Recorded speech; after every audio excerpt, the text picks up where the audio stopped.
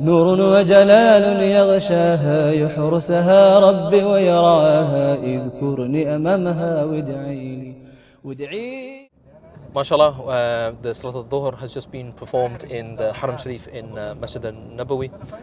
We're now, Alhamdulillah, heading towards Al-Mathhaf, the museum of Al-Madinah al-Munawwara, Allahu Akbar, wherein are many models and relics of the beautiful city that we are in.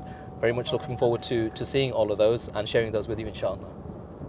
وادعي لي هنيئا هنيئا يا رايح للهادي غرام شغال لي ملا كل فؤادي هنيئا هنيئا يا رايح للهادي غرام شغال لي ملا كل فؤادي ادخل من باب السلام بتأدب واحترام ادخل من باب السلام بتأدب واحترام سلم على طه التهامي واسأله شفاعة وادعي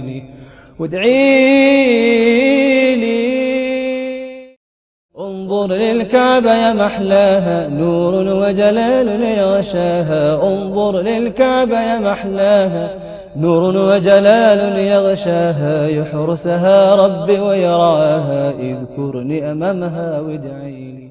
Subhan'Allah, Sheikh Hassan Tahir, Subhan'Allah, Hafidhakallah, may Allah preserve you, Subhan'Allah, has just shown us something absolutely beautiful and amazing. This is the place of Makkah Al-Mukarramah, Subhan'Allah, and this is, as is mentioned, after the Tawfan, after the flooding of that took place at the time of Nuh alayhi salam. And let me just take you through this amazing model that they put here. Subhan'Allah, here you will see is the khayma of Hajar alayhi salam. So this is the tent of where Ibrahim alayhi salam left Hajar alayhi salam and Ismail alayhi salam in this location. And thereafter, what we're seeing in the mapping here is this is Mount Safa. And then this is Mount Marwa. And as we know from the famous story, that Hajar alayhi salam was looking for water and she started at Safa and went to Marwa, and they did this 7 times. And we will do the same when we do our Umrah and our Hajj. And subhanAllah, what we're finding here is Al-Aqama. Al-Aqama is the foundation place of the Kaaba. This is where it was known by the tribes of the Arabs, or the people of the earth, in fact. This is a raised platform where Allah subhanahu wa ta'ala was worshipped. This was known from the beginning of time, from the time of Adam alayhi salam, and some ulama even say even before that. And mashallah, here you're seeing the very famous well of Zamzam. And as the Shaykh was just explaining to us, Zamzam in the language of Hajar alayhi salam, it meant to gather together, gather, because she was worried that the water would seep away after it went. And subhanAllah, and this was a place known, the Shaykh was just explaining to us, this was a trade route between Yemen to Sham. So from Yemen to the Levant, the modern day Syria area. And this is of course where the tribe of Jurham will later settle, and then we'll see للكعبة يا محلاها نور وجلال يغشاها انظر للكعبة يا محلاها نور وجلال يغشاها يحرسها ربي ويراها اذكرني أمامها وادعي لي هنيئا هنيئا يا رايح للهادي غرام شغال لي ملا كل فؤادي هنيئا هنيئا يا رايح للهادي غرام شغال. We are now standing at the site of the development of the Kaaba Sharifa.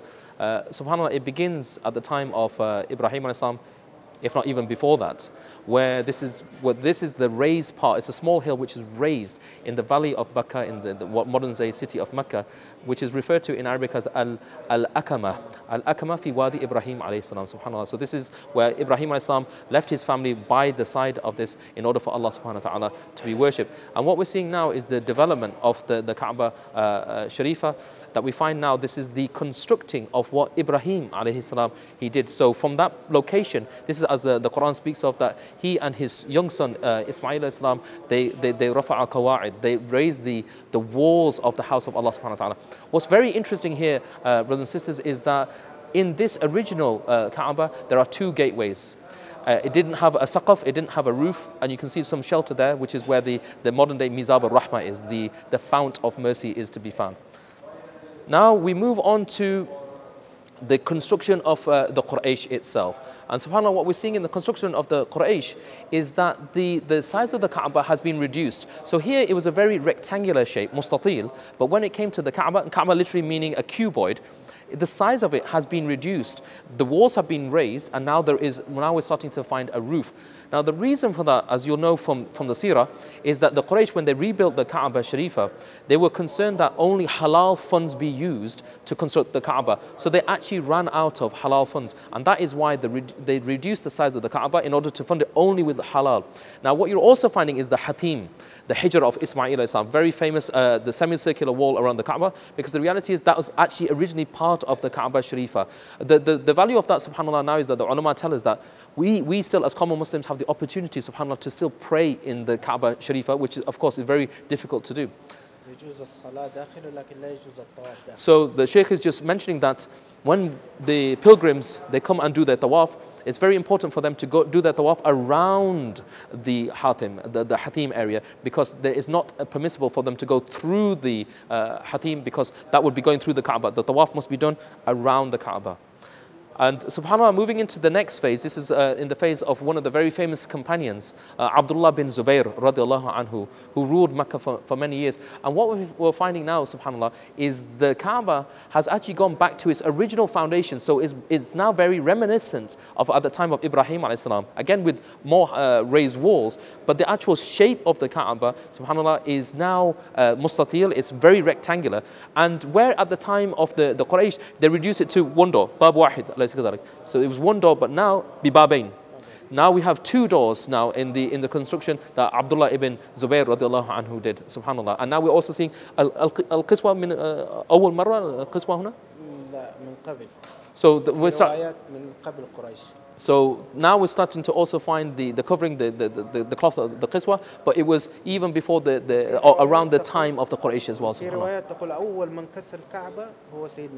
Allahu Akbar. So the Shaykh is explaining that the first person to actually put the black kiswa cloth or put the kiswa cloth onto the Kaaba Sharifah was, they say, it was Ismail alayhi salam, subhanallah. As we move to the next development point of the Kaaba Sharifah, this is now under the time, the period of Al-Hajjaj ibn Yusuf al-Thaqafi. Now we're finding that the Kaaba has been reshaped completely, again back to the time of the Quraysh, where again now you can see the Hijr wall, there's only one door. So he actually deconstructed this from the time of Abdullah ibn Zubayr back to as it was at the time of the Prophet ﷺ under the rule of the Quraysh. In its next phase, we're seeing the Ottoman influence on the Kaaba Sharifah. And as you can see now very clearly, it's starting to look very, very similar to what we see today in modern day Mecca, subhanAllah. And now we come to the time under the Saudi rule of the Kingdom of Saudi Arabia, which is now very much the pilgrims will recognize this is the Kaaba Sharifah with the black kiswa cloth and with all the calligraphy writing there as well, subhanAllah. And speaking of which, right in front of us, Allahu Akbar, is a part of the qiswa itself, which date back 250 years to the Ottoman Empire, subhanAllah. Subhanallah, feeling very emotional. Just heard from the Shaykh trying to explain this model to us. You'll see the Kaaba and you'll see at the far end Madinah al-Munawwara.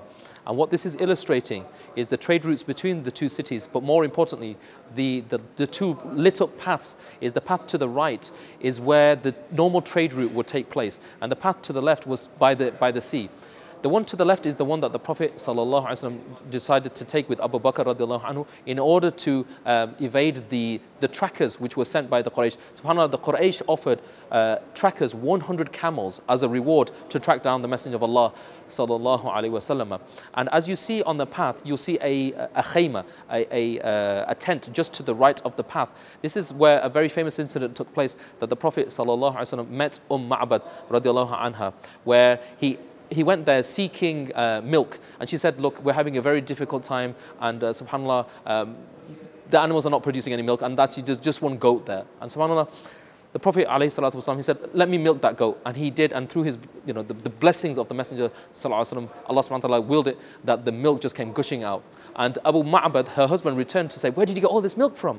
And Ma'bad explained to her, we had an amazing visitor, and she describes the Prophet ﷺ in the most beautiful of terms. And then further up the journey, subhanAllah, we get to one of the miqat points, the point where the ihram is put on in the point of the Juhfa, an area called Juhfa. Now, that area where you're seeing a crown and 2 bracelets, that's indicating, subhanAllah, a place where Suraqa ibn Malik, who later becomes Muslim, mashallah, is somebody who was tracking the Prophet sallallahu alaihi wasallam. And he said, I wanted the reward of these 100 camels. And the Prophet sallallahu alaihi wasallam said, should I not inform you of something which is better than that? You will one day wear the crown and the bracelets of the king of Persia, subhanAllah. And this happened at the time of Umar radiallahu anhu. But the funny story is, Umar radiallahu anhu said, you can wear them, as the hadith says, but the hadith never indicated you can keep them, subhanAllah. So he wore them momentarily and he said, okay, now give them back. Allahu Akbar. And as we move further and through the tracks, you find the Prophet sallallahu alaihi wasallam with Abu Bakr radiallahu anhu on the Qaswa, on his famous camel, enter into Madinah al-Munawwarah. Allahu Akbar. MashaAllah. And the Shaykh is explaining that the Hijrah itself, it took 10 days for the Prophet ﷺ to go from the Kaaba to Madinah al-Munawwarah.